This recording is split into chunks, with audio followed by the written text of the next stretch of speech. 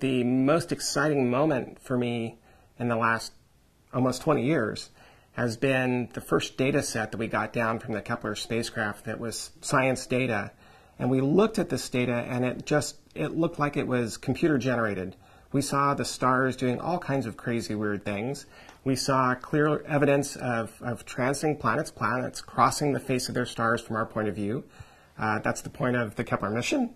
And we looked at one specific star, HAP-P7b. Now this planet had been discovered the year before our mission launched.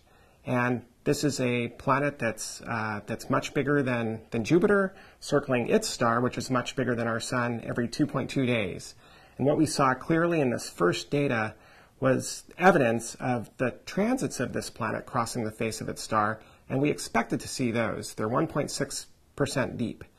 The transit of an Earth across a star will cause a signature that's 1% of 1%, 1 part in 10,000. That's much smaller. Now, the exciting thing about this light curve that we saw coming off our pipeline was that as the planet goes around the star, at one point in its orbit, it crosses behind the star. And when it did so, we actually saw a change in the light curve. We saw a bite taken out of the brightness of the star. And that was the signature of the atmosphere of this planet, which nobody had seen before in the optical up to this time. So this was very exciting. Moreover, the change in brightness of this planet going behind the star so that you could no longer see the thermal light being emitted by the planet, which itself is a very small signature, was 1% of 1%. So it was the same size of the signature of a planet the size of the Earth crossing in front of a sun-sized star.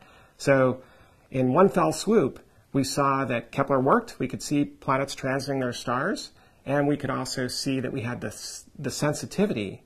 We could see that we had the sensitivity to find Earth-sized planets orbiting sun-like stars. So that really capped a very long development period. I started this work in 1995, and in 2009, then we got the first data from this magnificent instrument.